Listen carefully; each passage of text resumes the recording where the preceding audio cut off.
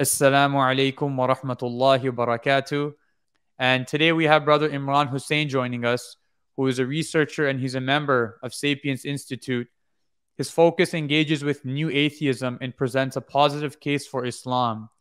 Imran regularly delivers talks on various topics, including God's existence, the purpose of life, the existential implications of atheism, and the miracle of the Quran. And he's the author of the forthcoming book, Dying to Believe, which is a book which talks about the meaning of life and the relationship and with nihilism as well. So thank you for joining us, Imran. No, it's my pleasure, bro. Jazakallah khair for having me. Alhamdulillah, I'm very excited for this discussion. And I think, the best place to kind of start off at is at the root. So can you give a brief explanation as to what nihilism is and maybe an example of it? Okay, so the word nihilism itself, it's quite a broad term in as far as the way it's been defined and the way people have sort of used it throughout history. But I think a sort of good summarized definition for where we're going with this is it's basically the position where there is a lack of meaning. It's basically meaninglessness. Now, if we be a bit more specific and say, existential nihilism, which some of the academics have sort of posited as the sort of general umbrella of nihilism, which is that life in itself is meaningless. And there's branches that come off it, such as cosmic nihilism, moral nihilism, and the list goes on. But the general idea and the way they link it is, well, existentially, if life itself at bottom is meaningless, then every aspect of life, whether it's the moral aspect of life or the way we perceive the universe and the order of the universe or the lack thereof, everything else comes under that sort of umbrella of existential nihilism, which is that life at bottom is ultimately meaningless. So that's how I would define it. It's the lack of meaning, nihilism. Okay. So it's almost like saying like there's no ultimate purpose or meaning. And I know some philosophers have also defined it as no criteria for distinguishing between true or false or good and evil. Uh-huh. Yeah, they refer to that as, if I can recall, that specifically as far as truth is concerned, and that there is no ultimate truth. I think it's called epistemic. Some refer to it as epistemic nihilism, which is, well, when it comes to truth, and it's very prevalent today, especially in this whole postmodern community that we're a part of. That truth is subjective. It's up to you. You determine what's true to you. But there is no ultimate objective truth out there. It's what you perceive to be truth, or what you consider to be true for yourself. And that's why I think nihilism is big, bro. It's a very prevalent topic, and it actually, maybe we can get into this discussion as we go along. It's actually affecting Muslims as well. And we may not even be aware of it, because you would assume, okay, you're Muslim, or I'm Muslim, and therefore, I'm someone that follows Islam. I believe in Allah and everything Allah has told us in the Quran, etc. But many Muslims are suffering from what I refer to as, Muslim nihilism or Islamic nihilism, which is it's just something under the carpet. It's something people don't realize is happening, but they may be experiencing the implications of that in their lives, but may not be able to sort of draw that sort of intellectual link and know what's actually going on. And it's inevitable in some ways, but it's something that we have to counter and overcome, because the way society is set up today, it's pushing us, to essentially hearken onto some form of nihilism, where it tries to inject meaning into your life from one perspective, but ultimately, at bottom, life is meaningless. And it all ties in with secularism and how, the turning away from God and what that means and the implications of that. But again, we'll sort of unpack this as we go along, I guess, inshallah. Yeah, but I think like the general gist that for everyone to understand is nihilism is the idea there's no ultimate meaning in one's life. There's no purpose.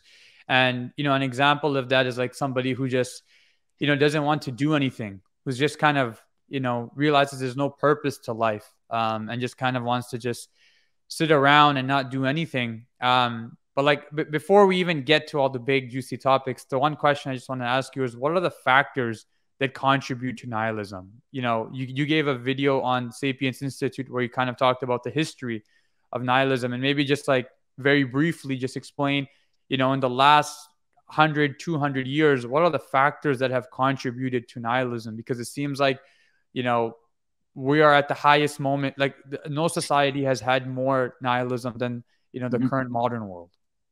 Yeah, and it's like you said, it's a long history. But if you were to sort of summarize it, um, throughout history, up until the point of, you can say, the Enlightenment period, up until the 18th, 19th century, the predominant way that humanity looked at life, for the cosmology, their way of looking at the world and their position within the universe, was always centered around the idea of God.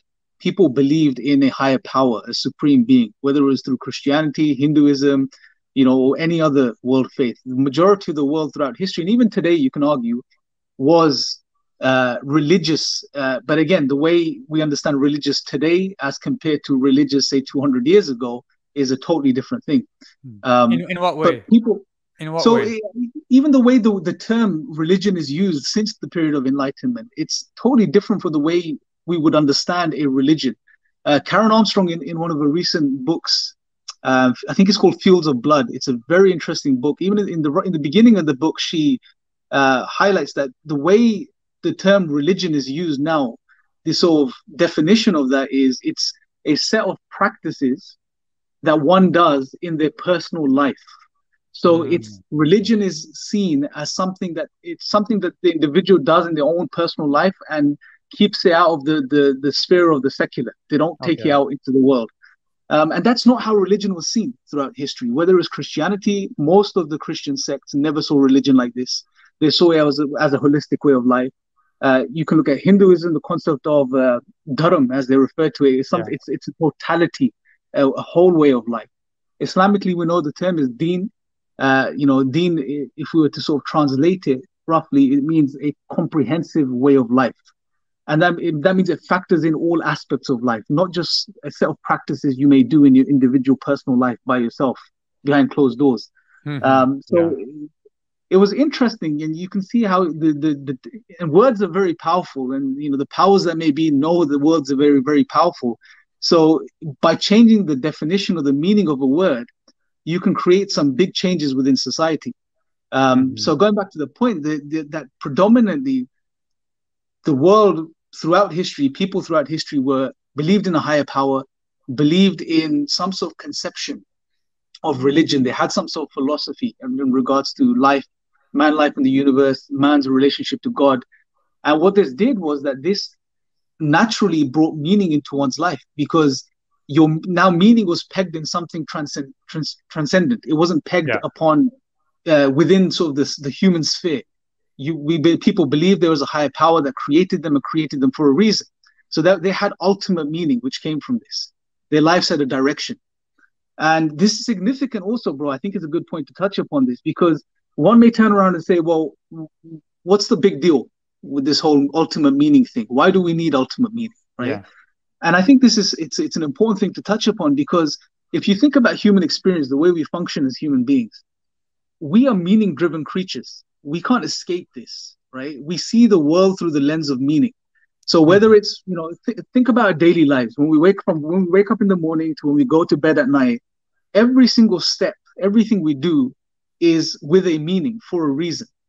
From getting up, having breakfast, brushing your teeth, going to work, having lunch, coming home, everything is meaning driven, right? And even when we design and make things as humans, when we Yeah. design products and stuff, it's always there's a meaning behind it. There is a objective behind the things that we make. When we look at the world, when we do science, we study the world, we look at things through the lens of meaning, right? We want to understand the meaning behind things. Although from a scientific perspective, we're looking for sort of empirical answers. But nevertheless, we're always seeking meaning. Words, language itself, why is it so powerful? Because it conveys meaning. So, I mean, we are meaning-driven creatures. So it's inevitable and natural that we would ask the question about our own lives. Well, why do I exist? What's the meaning behind my existence? And when you find yourself adopting or holding onto a worldview or a position which can't provide answers to that question, it inevitably leads to, anxiety, depression, frustration. And again, we'll unpack this as we go along. Don't digress too much. But going back, historically, people believed in God, had followed some type of religion way of life, which gave them ultimate meaning. It was during the period of the Enlightenment where you can say this was the one point in our human history where there was a huge shift as far as our cosmology was concerned. Yeah. We went from believing in God and believing in the hereafter, which is believing in this sort of concept of true worlds, as Nietzsche would refer to it as. That there's the ultimate, the real life is to come. This is a temporary abode. We went from that type of thinking, and then through the sort of the writings of the philosophers during the Enlightenment, we went to thinking, okay, no, this is the only world that exists. Now our objective is to attain a worldly utopia. We have to create paradise on earth, progress. Yeah. And progress is specifically material progress in this world. So that now this type of shift in focus, which they were quite successful in achieving in the West, meant that the idea of God, the idea of a hereafter, were actually detrimental for material progress, and they were successful in shifting people's focus, moving away from Christianity gradually, and this eventually gave rise or created that fertile ground for philosophies and ideologies such as atheism, naturalism, and all of these other feminism, all of these different ideologies we see today. It created that fertile ground for such ideologies to sort of emerge from. And that's why I don't believe atheism is the real problem. I think fundamentally it's a problem of worldviews, how we perceive reality. Which we, especially as Muslims, we need to consider, because a lot of times what we're finding today, especially amongst the youth, we may on one level identify with Islam and say, I'm Muslim, I believe in Allah, I believe in all of these things, but on the other end, just because of the world that we grow up in and the way that conditions us, we have a very sort of post-enlightenment mindset, and therefore there's this sort of contradiction that exists within our own lives, and something we have to unpack if we are ready to sort of really are to sort of be successful in this life and the hereafter. And I think those are excellent points you mentioned, what the factors that contribute to nihilism.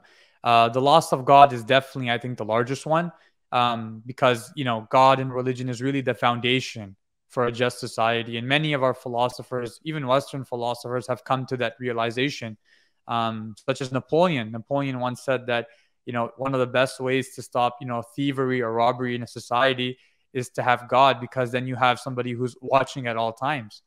But then again, you mentioned the excellent point that just because one has God doesn't necessarily make them protect them completely from nihilism. Right. And that really has to do, like we'll go later on and mention, with faulty thinking and incorrect thinking about how God and how religion works. But I think also another huge thing which contributed to nihilism was the First and Second World Wars. There was an immense amount of suffering, immense amount of bombing that occurred, immense amount of tragedy, especially what happened to the Jews. And ultimately, World War II specifically gave rise to the problem of evil. It was always there in history, but with World War II, people really began to question, why is God really doing this? And when one really goes down that route completely, the final door is really nihilism, isn't it? Yeah, I mean, it's interesting because you have to look at the historical context here.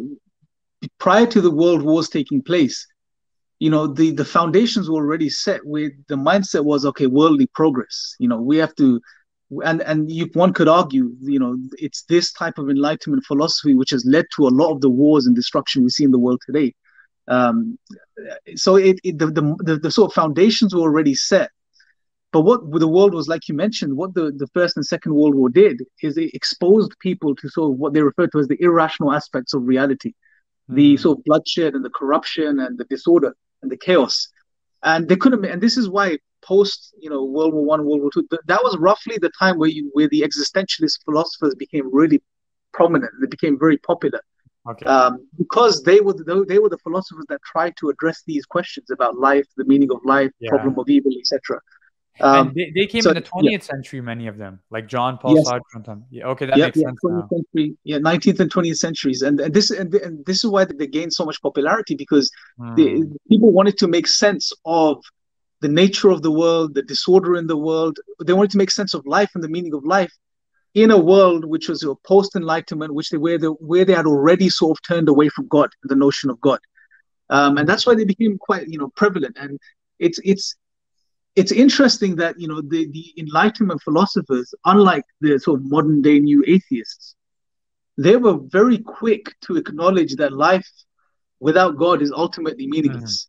Yeah. So they started with that premise, and then they said, okay, now let's try to figure out how we can deal with this problem and make life meaningful in the absence of God. Uh-huh. But unfortunately, the new atheists today, they then in most cases they don't like addressing this question of the meaning of life. If they do, they don't know how to answer it. Uh-huh. And it's and many some of them will still deny that life is at bottom ultimately meaningless in the absence of God. So it's very interesting, and this is why I actually, the more I read the existentialist philosophers, the more respect I have for some, at least some of them, because they were obvious. Even Nietzsche, I mean, Yeah. when they use his uh, famous or infamous uh, parable of the madman in the gay Mhm. science. Some of the atheists would say, look, atheists declared that God is dead, but they don't read and they don't understand the context of what's being said. Nietzsche was actually making people aware, and it's a very interesting passage if you read it. He was making people aware that, okay, you may have killed the concept of God, Can you but can you you give the haven't. analogy? Can you give the analogy again for those who Yeah, don't it's know? it's it's in the parable you have this madman, this crazy man that comes rushing down into this town or city area, and he's looking for God. He's searching for God basically, and he has a lantern and he's searching for God, and he's asking where God is gone, and he's making claims that you killed God.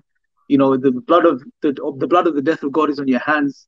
And he's asking profound questions. He's asking, well, how could we do this? How could we wipe away the sun with our own hands? And I'm paraphrasing. I don't remember the exact words. And then he Yeah. goes on to say, you know, that we've unbound the earth from its sun, and where are we Oh. going now? Up, down, which direction are we moving in, right? And it's interesting because he's highlighting through this parable that in the once you turn away from God, you lose all direction.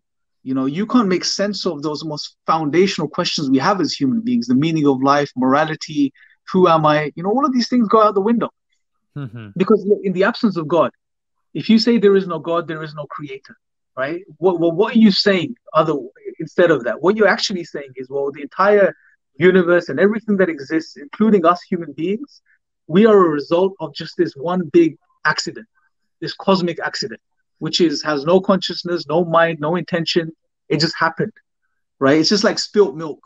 And Yeah. at least according to them, spilt milk has no purpose. It just happens. Yeah, it's just this unfortunate, event that's taking place without any intention. So if we're just accidents and life is an accident and everything is an accident, well, then how can we claim meaning? How could it be meaningful? It's everything, the universe, including us, our lives are ultimately meaningless. And therefore Mhm. we lose the direction, and we've already discussed and mentioned how important meaning is to the human being. It allows us Mhm. to function, it gives us a goal, it allows us to move forward. So in the absence of God, you have no meaning. You don't. We lose sense of who we are as human beings, and it reminds me of a very powerful ayah in the Quran where Allah Subhanahu wa Taala says, "وَلَا تَكُونُوا كَالَّذِينَ نَسُوا اللَّهَ فَأَنْسَاهُمْ أَنفُسَهُمْ أُولَٰئِكَ هُمُ الْفَاسِقُونَ." That do not be like those who forgot Allah, and as a result, Allah made them forget themselves. Mhm. And they are the ones who are the true transgressors. It's a very powerful ayah, and Allama Iqbal, Muhammad Iqbal, the poet from Pakistan, his whole philosophy, he had this very powerful philosophy on khudi. Yeah. Um, his entire philosophy was based on this particular ayah of the Quran. And I found that Subhanallah. really interesting because he was someone that actually, he was Mhm. someone that had his finger on the pulse. He knew the condition Mhm. of the world and the predominant ideologies and the direction people were going in. So it was really interesting that he recognized that, and it's true. If we think of, you turn away from God, you lose your bearings. You won't know who you are. You won't know why you exist. So it's very powerful if you think about it. That it's God is essential, and we don't. And I think people today in the 21st century don't appreciate how important the concept of God is. And when I say the concept of the belief in God, I don't just mean acknowledging it just rationally and believing, okay, there is a God, that's fine. Mhm. I mean, it's It's far a more whole way of profound than that. being, right? It's a whole way of Absolutely, being. Yep. And there's actually a line from Allama Iqbal. Um, I can't recall it, but it's something, maybe you know, it's something along the lines of Islam is not a set of beliefs, but rather it's a whole way of living. So Yeah. I'm paraphrasing, but that's essentially what he was saying. And it goes back to your point that if Islam just remains as this theoretical concept in your mind, which is never really enacted, which is never really iman, then you're still susceptible to nihilism, right? Absolutely. Because look, it's, I mean, let's practically sort of work through this and think about this. If you acknowledge there is God, you know, and even today, some academics would go as far as acknowledging that there is a cause, a sort of deistic conception of God, but he has Mm-hmm. nothing to do with the universe. There is something there. How does that help us? If we think about it, I mean, from the perspective of the meaning of life, why were we created? If you just acknowledge God exists, right, and that's it, and you don't then follow through with that, and try to understand what this created, this cause, has he revealed something? If he's revealed something, has he told us why we exist? If he's told us why we exist, then has he told us how to now try to fulfill that objective and purpose in our lives? If he's told Mm-hmm. us that, are we living by it? Exactly. Because Yeah. otherwise it doesn't make sense on a human level. I mean, you want to know what the meaning of life is. God tells you what the meaning of life is, as Allah says in the Quran. And again, it's something maybe we can discuss. That Allah tells us He created us to worship Him. Right? We can unpack this a bit, but He created us to know Him and to worship Him. Okay, now are you doing that? Because if you're not doing that, well then you're still in a position of nihilism, right? Because you're not Exactly. helping yourself. So it's Exactly. and I think that's where we fall a lot of young Muslims today, which is we may acknowledge it, but we don't do anything with it. Mm-hmm. And And I it's key. think, Yeah. and I think that that has something to do with the influence that the Judeo-Christian narrative has had on us, particularly Christianity, where Christianity doesn't necessarily have the laws that something like Islam or Judaism has, and it's more about just kind of just this belief that you have. And one of the interesting things about the Enlightenment period is during the Enlightenment period, Christianity really becomes like a form of deism.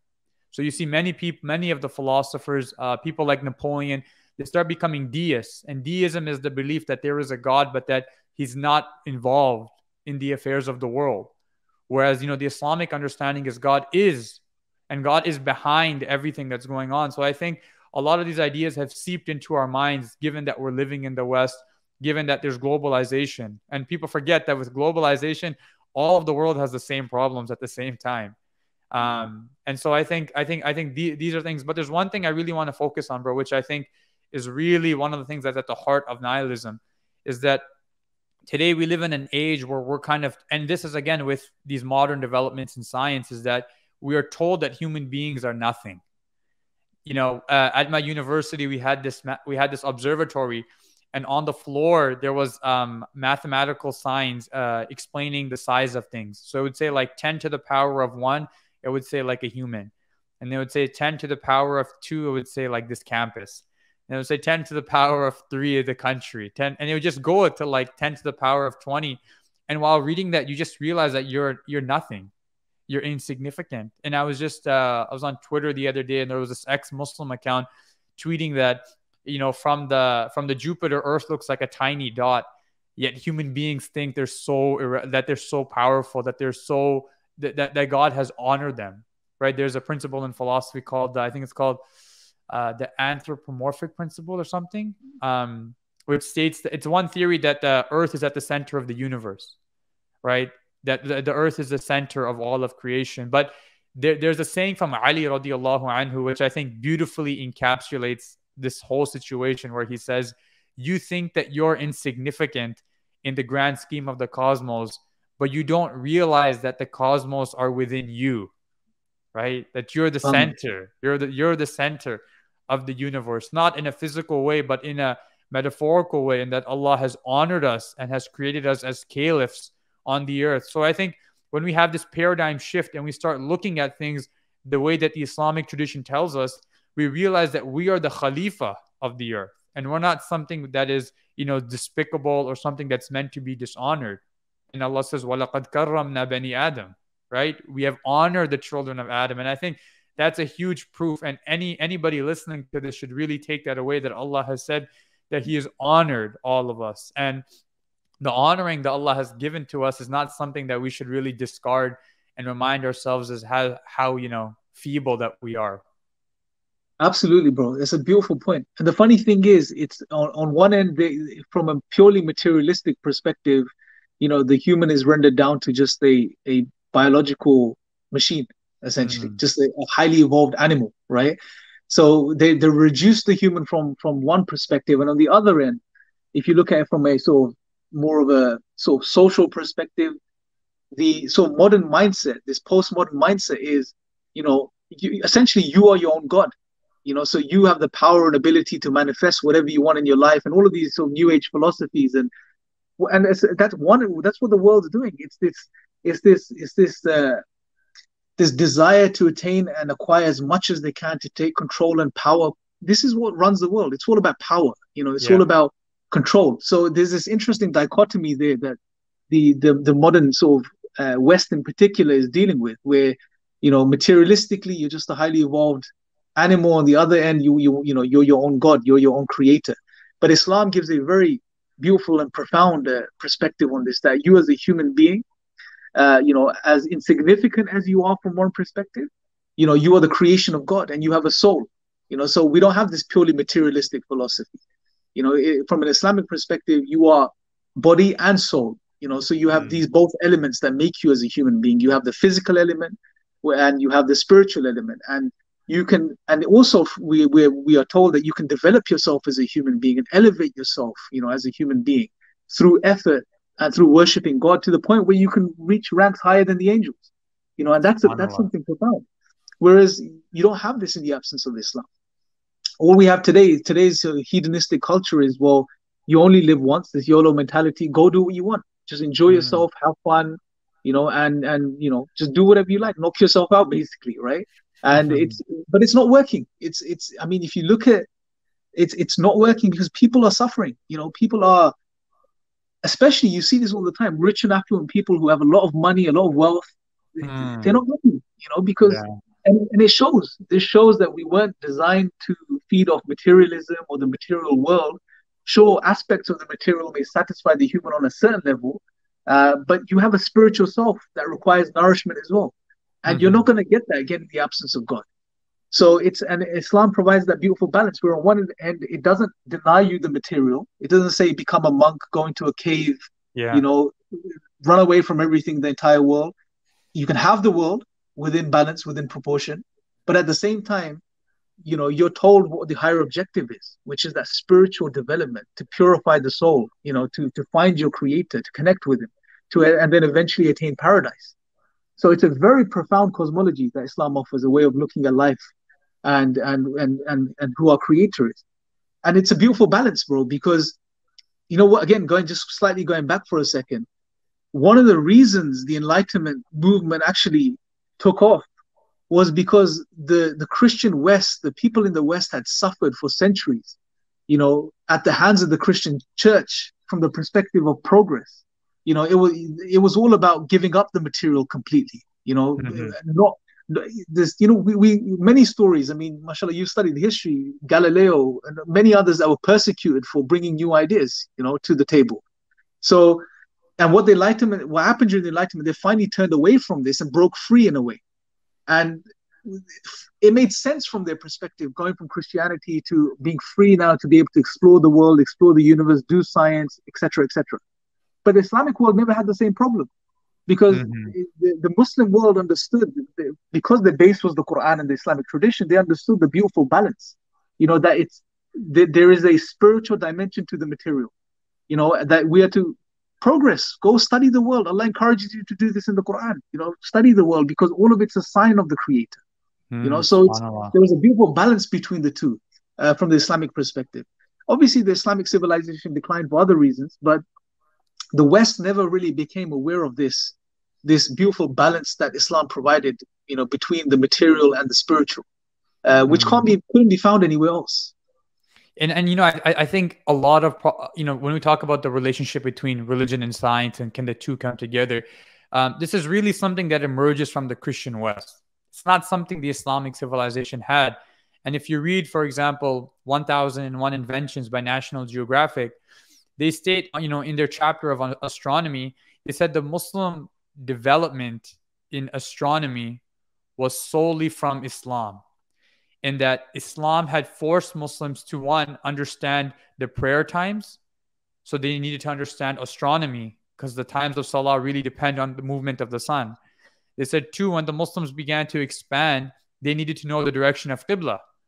And so then they needed to figure out, okay, where's the Qibla? And then third, Allah commanded them that everything in the cosmos is a sign and everything needed to be reflected upon. And they took that to understand what are the stars? Why are they in that specific position? And so I think the relationship of these two, it really emerges from the Christian idea. It's not something we have in our civilization. But, now that we're talking about meaning, I want to ask you about a quote that you mentioned in your Sapiens Institute video. It's a quote from Viktor Frankl, who wrote the famous Man's Search for Meaning. And Viktor Frankl, for those who don't know, he is a massive thinker in psychology, and he created his own school called logotherapy, which aimed to bring meaning within people's lives to remove their emotional disturbances and nihilism. This is something that Professor Dr. Malik Badri, in his book, The Dilemma of the Muslim Psychologist, mentions as one of the cures for the nihilistic problem that we're in. But he says, quote, he says, "For too long, we have been dreaming a dream from which we are now waking up.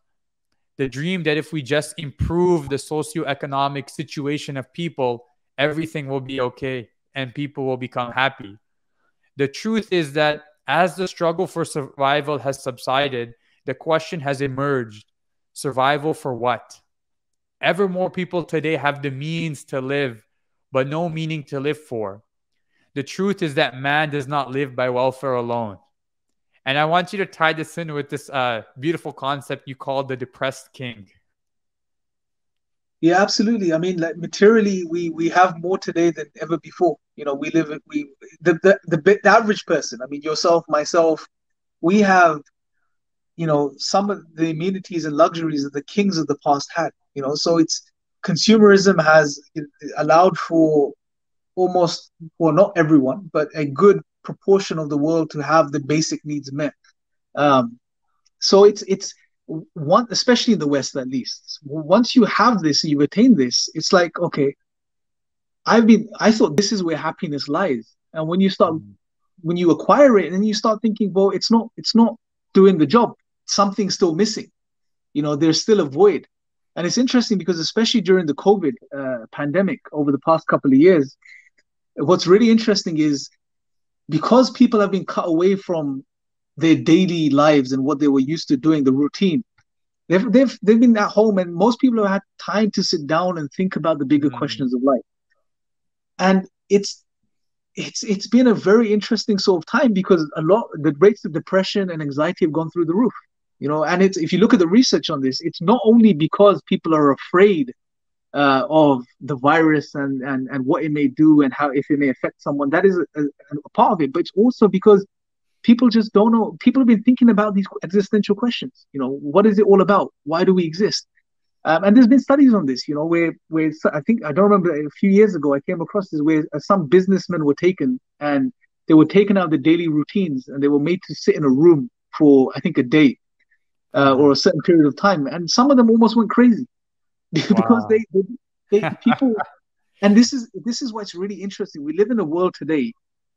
It's like, if you've seen The Matrix, you'll get this parable. It's like we're overdosing on the blue pill, basically. Yeah. It's people are literally, the world is designed in a way to keep you plugged in, where you're constantly busy doing things which are of material interest, which are, making the cogs turn as far as the material system is concerned. So you're a part of that system. It's like a mouse on a wheel, basically. You're just busy doing everything you need to do. But when those moments come, where those windows of opportunity, where you're cut off from all of that, where you have to sit and think about life and your existence and the bigger questions, people break down because most people are holding on to a worldview that does not allow for them to find answers to these questions. Mm. You know, And atheism. Yep. I'll tell you something interesting. There's a quote from a famous mathematician named Pascal, and he said, "All of the problems in the world exist because man is too terrified to sit alone in his room with his thoughts." And Very profound quote. and there's, I've had people come to me where they've said, I'm so scared to be alone with myself that when I'm in my car, I'm listening to music. When I'm inside my house, I have earphones in. When I'm studying, I'm listening to music. And when I'm sleeping, I'm also listening to music because I'm so terrified of just being alone with my thoughts and having to confront them. And I think this ties in exactly to what you're saying, subhanAllah, about during the COVID age, people have really been forced to sit in their room for, it's been 2 years now. And they've really been forced to ask many of these questions. And I think there's two things that are happening now because people are forced in this situation. One, there's two results to this contemplation. One is ultimately it makes one realize that there is a greater purpose to my life, something that had been lacking for many years. And so I know of people who've quit their 9 to 5 jobs and have now begun to pursue that which they find meaningful. Then you have the other extreme, who from all of this just only gets worse and is now developing anxiety, all this fear, and nihilism has increased now. And you're right that all the statistics have shown this, but the point is that people have lost the ability for introspection. And I believe it was it might have been Pascal, or it might have been Nietzsche, or it might have been one of the Enlightenment philosophers, but they said that during the ancients would go into solitude for spiritual refinement. But in today's age, solitude is used as a torture technique. SubhanAllah. It's so true, bro. It's like we've lost the capacity to, the sort of willingness and courage to sit and think and reflect upon our own lives. I mean, how often do we do that? Even as Muslims, how often do we take some time out and just sit and think about our lives and how we're doing? How was the past 6 months? Am I progressing? And these are important things. People have, again, done this throughout history. It's only a modern phenomenon where people just don't have the time to do this and don't want to do this. Mm-hmm. But you have to have the courage to do this, because otherwise you'll never be fully fulfilled. You'll always have, the body, the way Allah has created us is it's amazing. We have built-in mechanisms to help us realize something's wrong, something needs to be addressed. Depression, anxiety, in many cases, bro, they are signs. I mean, if you look at some of the psychological research, they are. It's not something wrong with you. It's almost like an internal mechanism telling you something needs to be addressed, something you're overlooking, something you're pushing aside. So these are friends. I mean, that's how we should see these things, So people need to start doing this. So one, we have to have the courage to start doing this again. And secondly, it's like we have to, I don't know what it is, man. We have to find in ourselves to ask ourselves the question, how should I live? Because I mean, if you don't think about it, you live one way or the other, right? You have to exist while you're on this earth. You're experiencing serial time. You're living through the days, the moments, the hours. You're gonna live one way or the other. But how should you live? That's a powerful question, bro. Because we have to realize we have the ability to not only grapple with that question, but to actualize our lives after we reflect upon that question. And we have the ability Allah has given us to direct ourselves, And we have to exercise this, because we have to remember, especially as Muslims, once this time is gone, you're not getting it back. It's gone, right? And Allah speaks about the people in the Quran that on the day of judgment, they'll be biting their hands and fingers because, wishing they could go back, and change their condition, but it's too late. And Allah's given us this knowledge of the future within the Quran, because it's coming from the all-knowing Creator. So, I mean, we should reflect upon this and think, I don't want to, even as a Muslim, I don't want to end up in the position of regret. And for us not to end up there, we have to really sit down and grapple with the question, how should I live? It's a very important question, especially in the times that we live in. Because if you don't do that, there's someone out there that's dictating how you should be living your life, and how majority of the people in the West are living their lives, So you have to ask yourself the question, do you just want to be a sheep that follows along?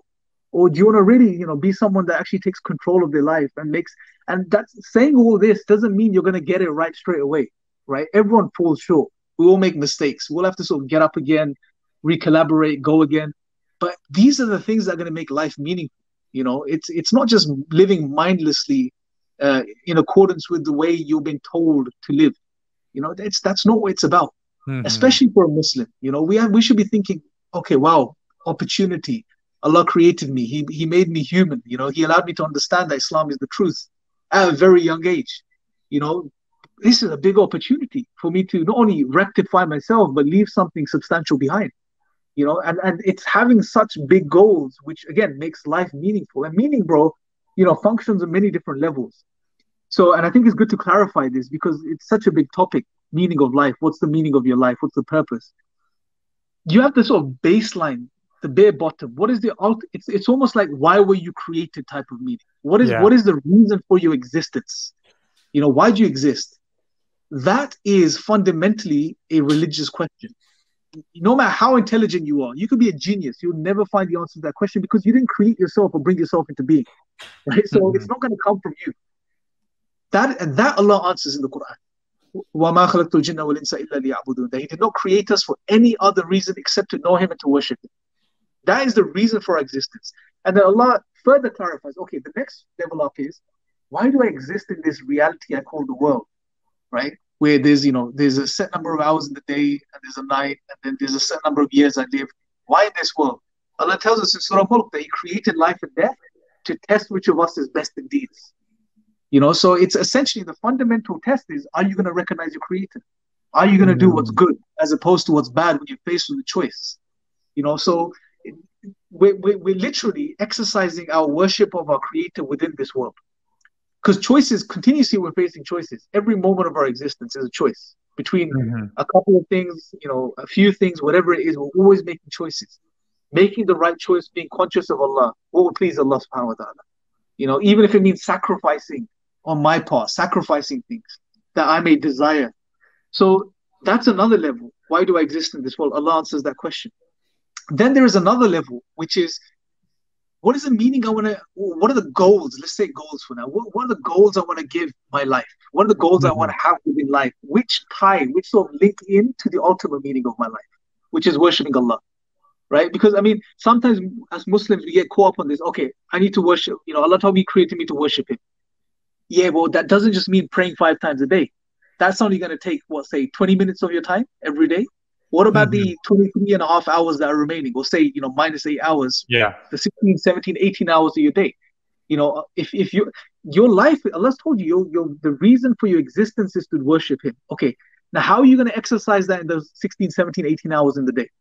And this is where you have that sort of sphere of creativity that Allah's opened up to you as an intelligent, rational human being, where you can now think, okay, what are the skills that I have? What are the abilities Allah's given?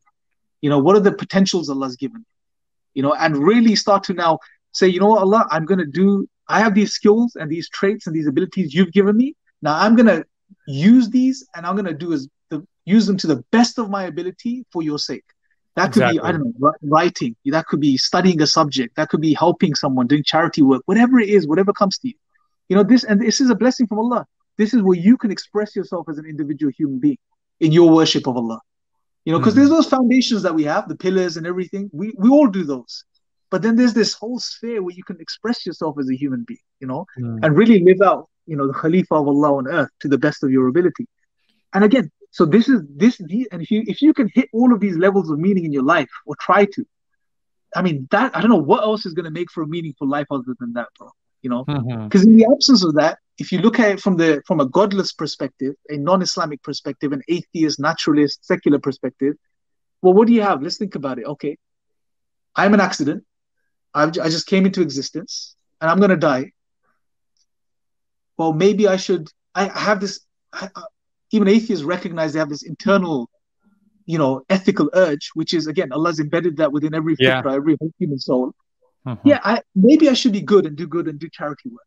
And sure, I'm not denying this. This can give people meaning on that third level, on that sort of the most simple level, which is they may not understand the existence of their life is, or the meaning behind the existence, but they may do something or tell themselves, my purpose is to do charity work, my purpose is to build a hospital, do X, Y, and Z. And this will make their life worthwhile on a level. But if you really think about it, they're just making this up for themselves. Because at bottom, life is ultimately meaningless. It's an accident, Mm-hmm. and you're just telling yourself, I have to do charity work, and that's what's going to make my life meaningful. Well, you just made that up. Exactly. So, I mean, and if that gets you by, well, that's great. All power to you. But at the end of the day, if you really sit and think about it, it's all fruitless at the end of the day because you're going to die, and you're gone. According to Mm-hmm. them, there's nothing that carries on. When your body dies, it decomposes, and you're finished. So I mean, and as Muslims, we should reflect upon this. The reason I mention this, bro, is because a lot of times we become complacent with what Allah has given us. We just 100%. think it's something, yeah, whatever. We don't value it. And one of the Mm-hmm. reasons we don't value it because we don't understand the opposite. We don't understand what life is like in the absence of Allah, in the absence Exactly. of religion. So if we can really think about that and start to really appreciate what Allah has given us and value it, then maybe that's going to help propel us on that trajectory where we really Mm. start living according to Islam. And it reminds me of Maslow's hierarchy of needs, right? It's that pyramid, and he begins at the bottom. He said the most important thing that human needs is food, right? Something to eat. Then the second level, he says, is security, right? The idea to be protected. But like at the top, the highest level is meaning, right? Yeah, And that's something all of us should really be striving for. And I think what COVID really has done is COVID has forced people to really think about this subject deeply. And to just give an example with myself, when COVID, and I'm sure maybe you or other people can relate, but when COVID hit, I went through somewhat of a crisis because all of the work that I had been doing that had been giving me meaning involved being in person. And several months had passed and I was just stuck at home. And I wasn't able to do, the MSA work that I was doing, the charity work that I was doing, the humanitarian work. And I really went through a crisis where I was like, I've lost that meaning in my life, the thing that was kind of giving me that drive. And ultimately, when things started opening up, I started doing work. But that moment was actually the moment that inspired me to start the podcast because I realized that just because there was a lockdown going on doesn't mean the work stops. And the moment I started doing it, all of that meaning came back, and arguably even at a higher level. So I think the point that you're highlighting is beautiful. That all of us really should take this moment to try to figure out what gives us meaning. Because me personally, I make a distinguishing between the purpose of one's life and the meaning of one's life. I think the purpose of one's life is to worship Allah subhanahu wa ta'ala, to know Him. But the meaning of one's life is what one person does outside, is what one person does in their career or whatever that gives them that drive, that gives them that reason of why they want to wake up. Because, what is it going to, there's a beautiful line. I actually got this from you, subhanAllah, in Iqbal's Iblis ki Majlis Shura, right? The Devil's Advisory Council. yeah, It's for those who don't know, it's that it's a meeting between the devil, between all the devils. And one of the things that he says is, look at all the corruption that's going on in the world. Look at how I made nationalism so prominent, and look how beautiful it is. But then he responds, he's like, there's one thing I fear, and it's those people who wake up, late in the night to go make wudu and pray their salah. And it's like, what is the thing that causes you to wake up every morning? And if you really don't have that drive, that meaning, and there's no point in getting up out of bed, then you can just sit there all day. So if you don't have that meaning, if you haven't really pursued that, then this is really a moment. Because I know my audience. YouTube tells me the age of my audience. It's largely 20 to 34. This is an incredible time in one's life where one really has the opportunity to go do whatever they want. And while this opportunity is still there, we should really be snatching it before it's taken away from us. absolutely, bro. SubhanAllah. It's and this is it. This is like the way I like picturing is sometimes one thing you can do is like you have your wardrobe and you have your clothes, right? And in many cases we hang our clothes on hangers, right? So you have a hanger and you put your jacket on it. You have to see it like that. Your ultimate meaning, which Allah has told you, He created you to worship Him, right? That's like the hanger. And then the clothes you put on top of it, it's like the specific goals and meaning you give Ah, your life. Always attach it to the hanger, right? Because that's what makes it substantial. Because now you're yeah. every goal and aspiration and everything you set your mind to in this world to make your life meaningful, you're always linking it back to worshiping Allah subhanahu wa ta'ala. And that's what makes it so SubhanAllah. significant. And like you said, Iqbal mentioning that those that wake up, shaitan feared those that wake up in the morning.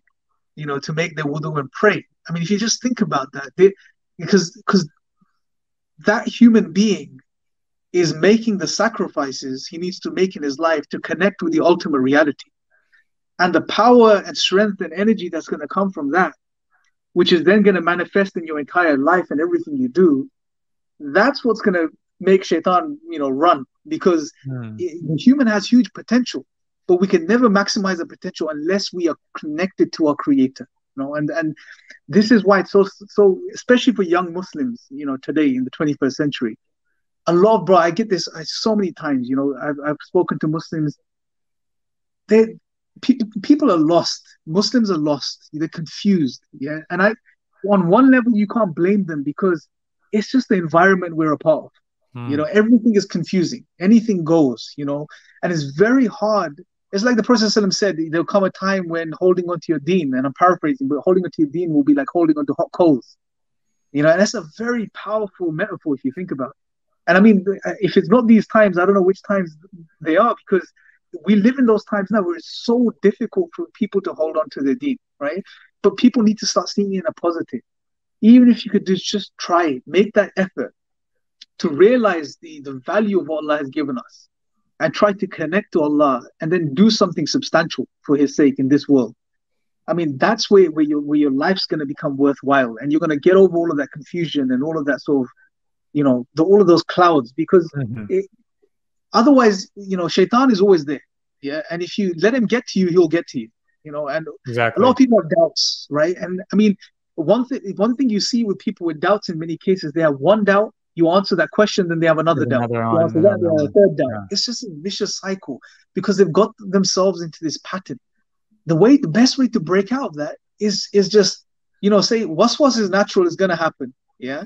So why should I give it any power by sitting down and thinking about what's being said to me in my head?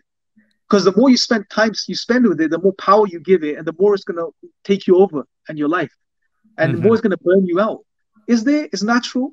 I have more important things to do. Just go do wudu, connect with Allah, start to make your relationship with Allah more meaningful, by being sincere to Allah to the best of your ability, and then start saying, okay, I'm going to start setting some goals. I'm going to start doing some productive things in my life. I'm going to start being responsible for my life and doing some, things that I've been overlooking. And it could be simple things, right? Exactly. And when you start living like this, you won't have time for doubts. They'll disappear. The solution to doubts isn't sitting there and spending time with them. It's not because in most cases, bro, these doubts they're just ridiculous. They just make no sense if you really sit down and think about it.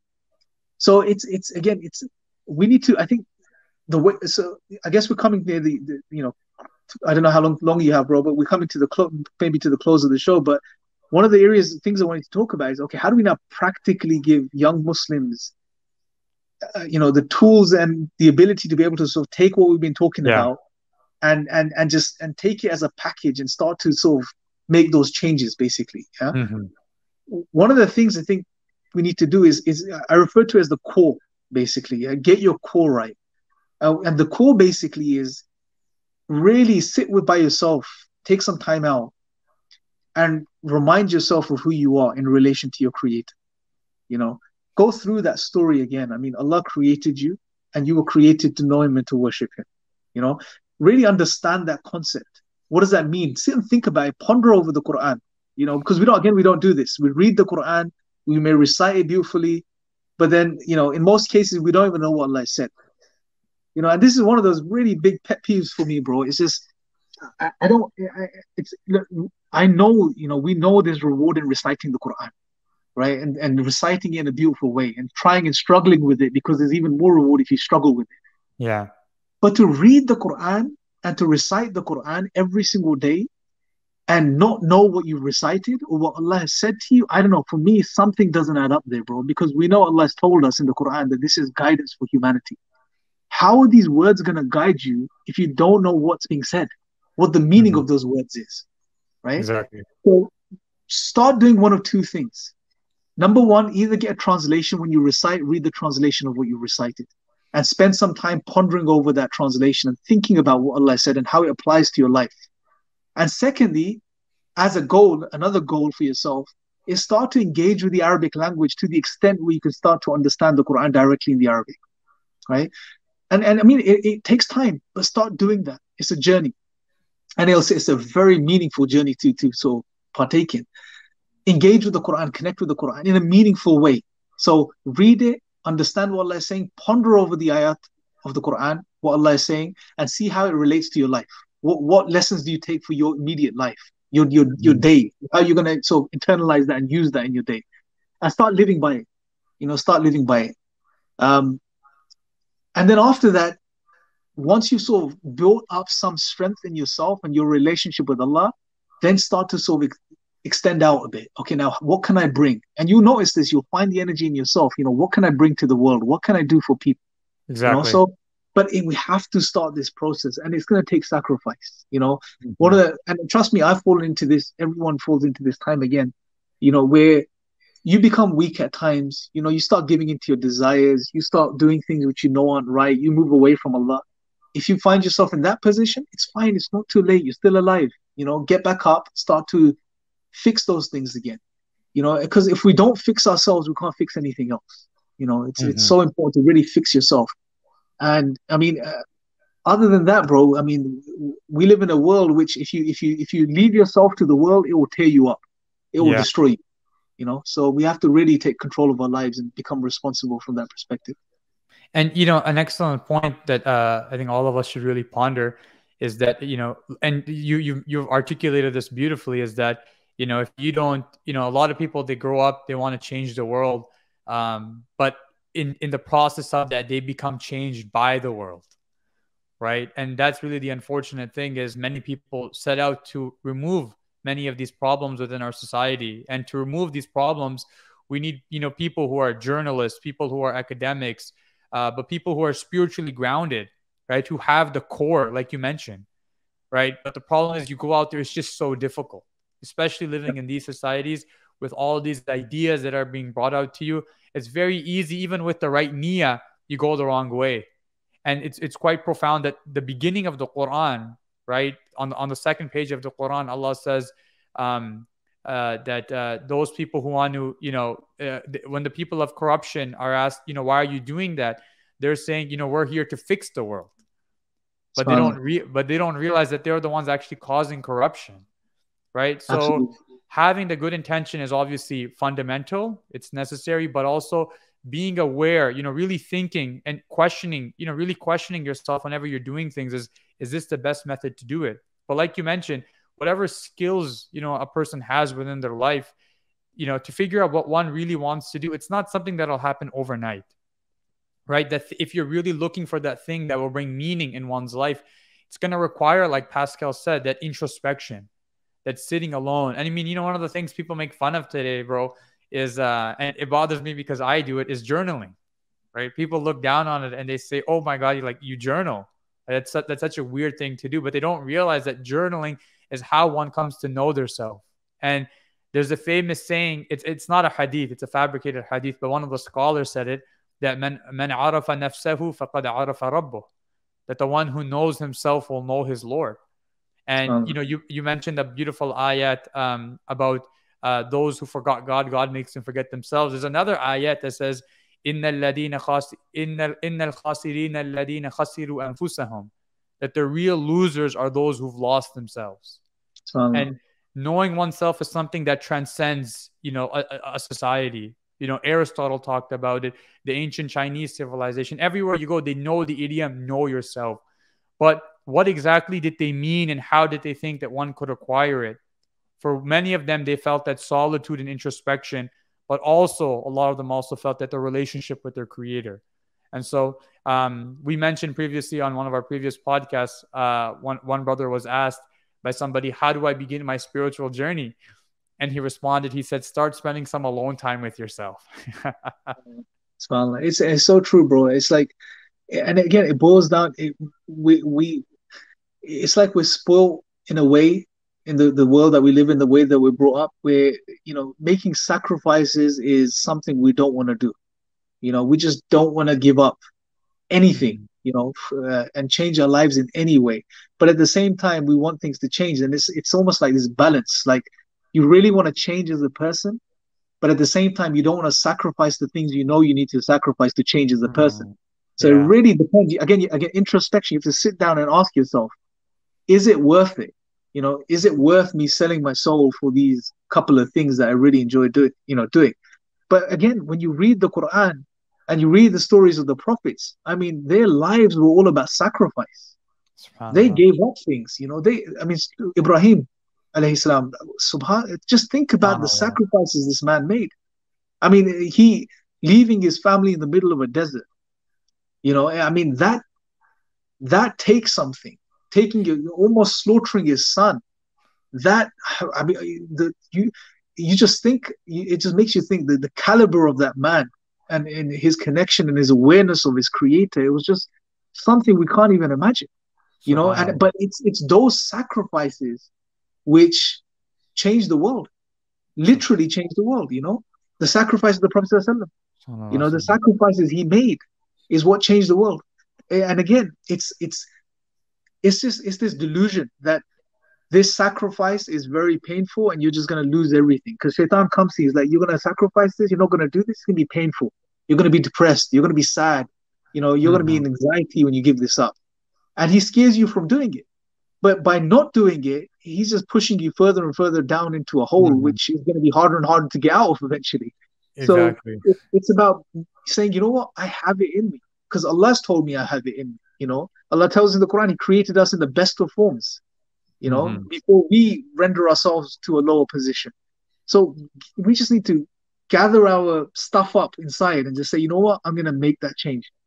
It's going to be Exactly. difficult initially, but I'm going to do it. And then when you make that first move towards Allah, bro, I mean, the rest, I mean, is something that needs to be experienced. When you make Subhanallah. that initial sacrifice and you make that first step towards Allah, then you will see Allah do things in your life which are going to be nothing short of a miracle for you personally. And that's when you're going to start feeling alive again and feeling like, yeah, okay, now I realize what it means to feel alive. Not just Mhm. physically alive where my body's functioning, but alive as far as my soul is breathing. And we lose this, a lot of times. But again, it's up to us. That's what we have to remember. We have to take control. It's up to us. It's our choice while we're alive. Mhm.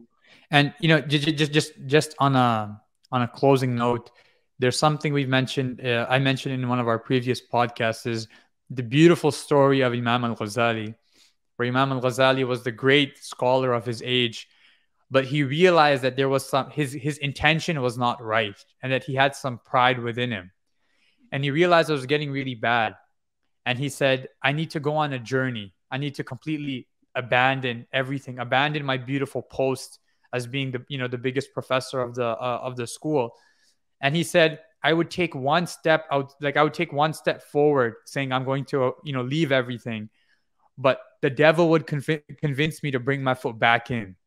And the way he would convince me is he would say, are you really going to give up your, you have all these followers, you're the biggest scholar here, are you really going to give up your position for what reason?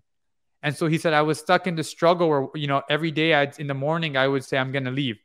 And then by night, I'm like, no, I'm going to stay. And then finally, what happened is he gave his famous speech and his voice disappeared. And he went to the doctor and he said to the doctor, why can't I speak? What's going on? And the doctor examined his entire body.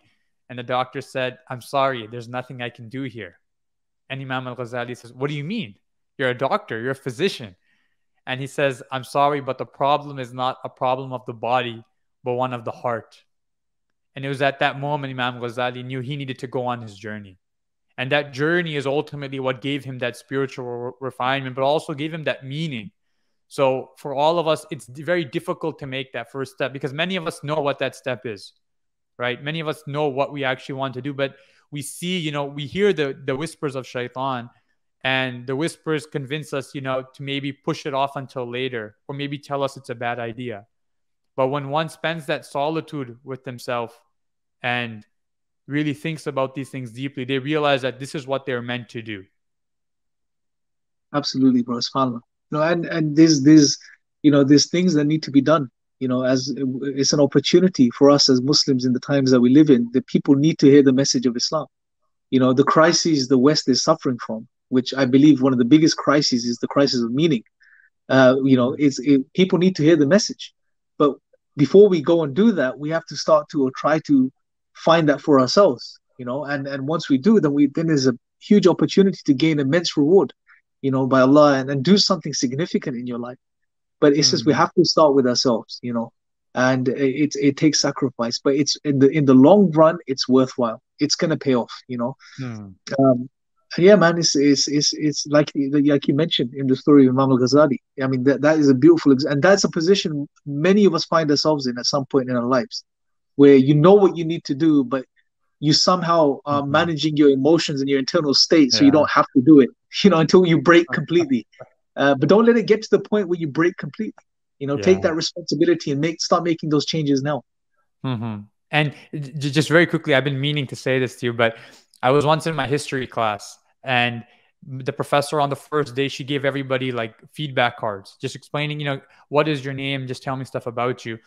And this was in a massive lecture hall, and she compiled all of the notes together. And during the break, she read it to herself. And when we came back, she stood in front of the class, and her jaw dropped.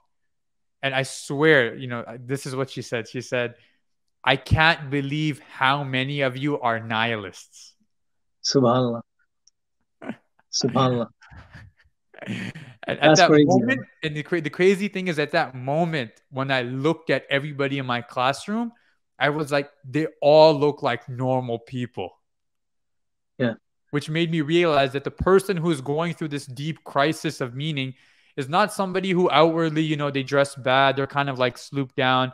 No, they literally look like the average person. It's just inside they're burning, and they're really looking for something, to fill that void.